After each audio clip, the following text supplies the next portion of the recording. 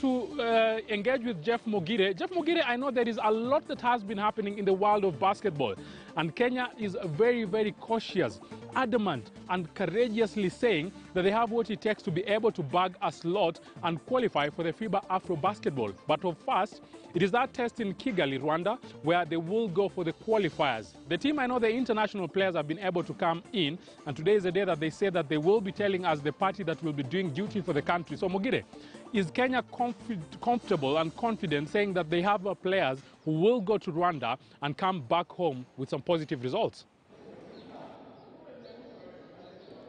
Well, Moses, the national team is preparing. Right now as we speak, they are behind me preparing right here in Nyayo. They are training. Early in the morning when we came here, they were doing their first COVID-19 test.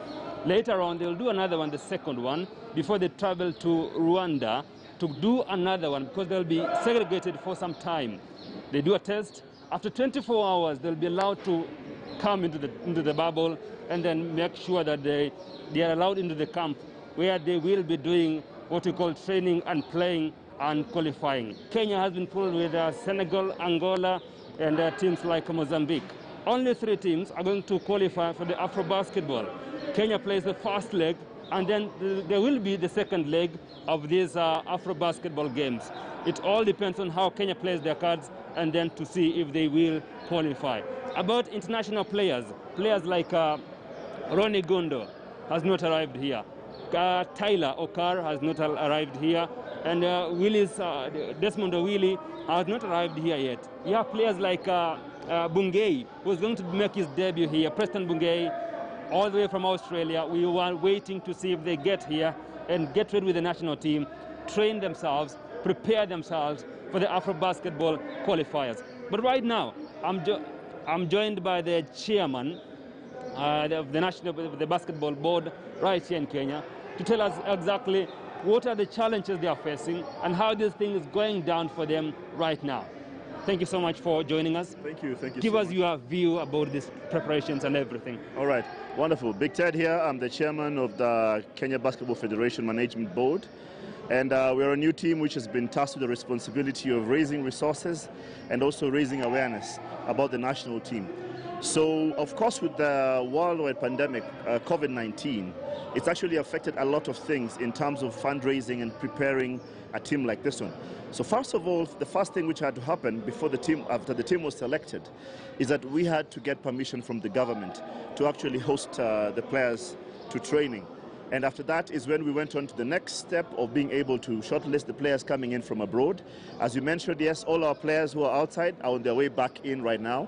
Bungei, who's making his debut, as you said, from Australia, is also coming in. We also have our players in Rwanda, Uganda, and the States, who will also be coming in this week. So what shall happen is immediately after this, the tests which have been done today, on Monday, once we get them, we shall present them back to the government. And on Tuesday next week, we go on into the bubble, which will be down at Kasarani. So we intend to simulate the exact situation that they'll play in Rwanda, in terms of having all the electronics, all the technicals, and the whole sphere being ready for them. One of the things that has really hindered our preparation is basically fundraising. And as a board, that's what we're tasked to do, to raise resources. And we have tried our best to reach out to various people, but most of the big sponsors have actually locked down their budgets, most of the big corporates. And one of the next moves we're doing from next week is that we shall be inviting each Kenyan of goodwill to actually participate and be able to send something small to help the national team to reach. Yes, the government has been very kind to us, and they're handling quite a bit of the budgets, but we always need to raise money and finances and resources for a team like this one. We've received quite a bit of it, and we shall show you what we've received from various people, donations for the COVID tests, and some of the things that we require in a camp like this one.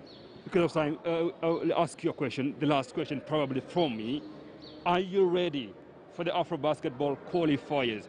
How ready are you?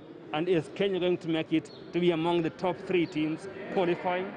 Well, we showed the world what we can do right here at Nyayo Stadium. We're about to show the world what we are made of. One of the things that we're also doing is we're using this to gauge new players who we have in the training team, and which will build a new crop of players for the next squads that are coming up. Now, Kenya is going in there And I know the other countries are not taking us lightly, because you know what we did to South Sudan right here, what we've done to the other teams in the qualifiers.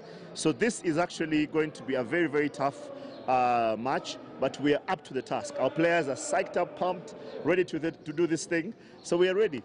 Thank you so much. Thank you so much. I like that kind of view as Michael Jordan. That's a legend, man. Thank you so much. I'll talk about that later. So that is the chairman, Big Ted, from Kenya Basketball Board. He's the chairman there, and we are expecting the national team to perform well down there in Rwanda so that they qualify for the Afro Basketball. First leg, second leg, Kenya is going to triumph. Back to you, Moses. So there is a lot that Jeff has told us about that team, and we know that competition will be high. The question is, will this Kenyan team be able to go and get a victory in that group? A very, very competitive